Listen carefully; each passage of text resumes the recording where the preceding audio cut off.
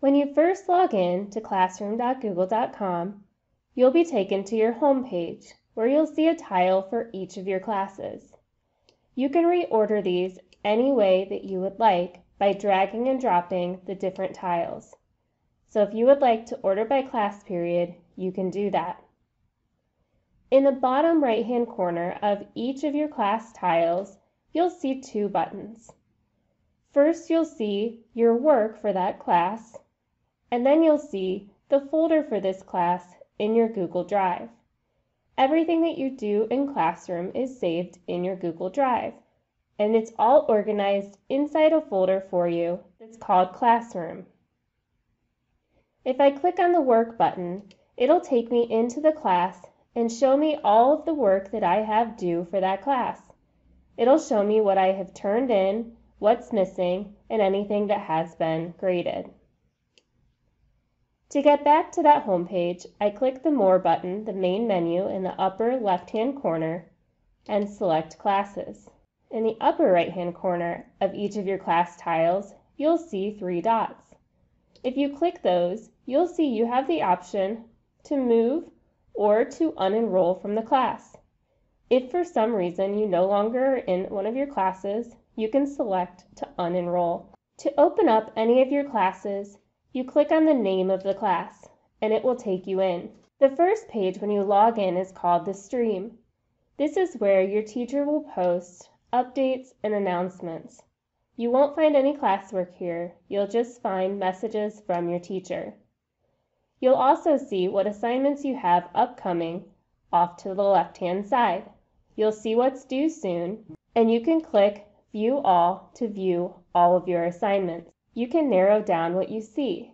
By default, you'll see all of your assignments. Below that, you can see those that have been assigned. You can see those that have been returned by your teacher, and you can see what is missing. You can then open up any of these assignments right from this screen. Let's head back to the stream. The second page in Google Classroom is called the Classwork page. On the Classwork page, this is where you'll find all of your course assignments and materials. Any materials that your teacher posts will have a gray symbol next to it. Materials can be things like videos or PDFs, anything that they are uploading that's extra information for you.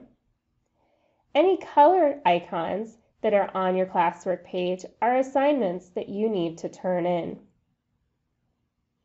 Off to the left-hand side, you'll see your topics. If your teacher has created topics in Google Classroom, you'll see each of them here.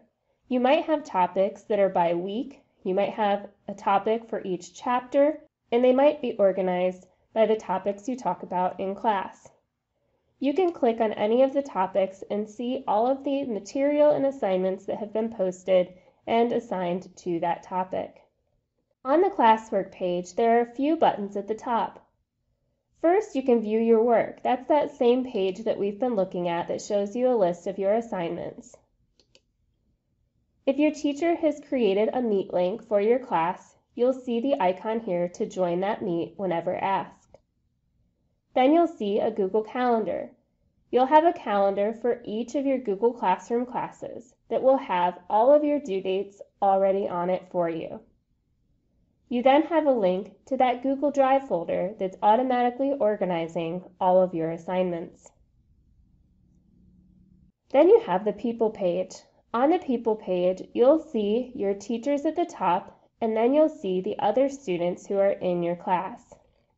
To access your Google Classroom settings, you click the main menu button again, and the very last option is Settings.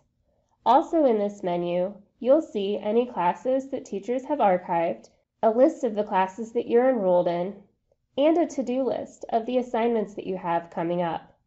And then you have another link to that calendar that's automatically created for you for each of your classes.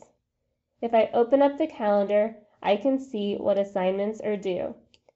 By default, it's showing me all classes, and I can change that if I want to select just one individual class to see what's coming up